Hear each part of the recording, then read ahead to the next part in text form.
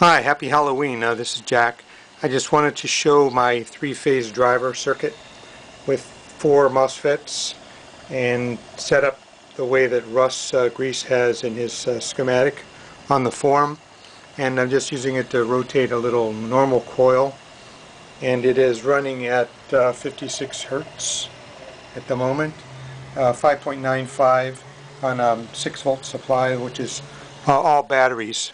The supply is all batteries.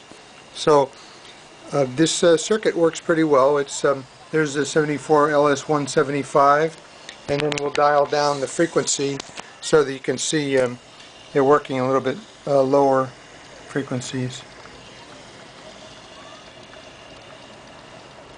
So you can see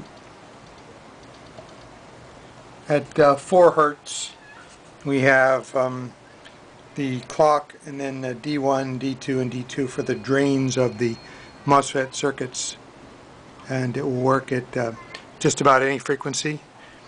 And here's the schematic. The 3D flip-flops, and the clock input from my signal generator, and then the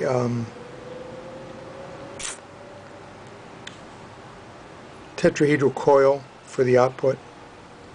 And that's about it for now. Just wanted to show this thing. Thank you very much.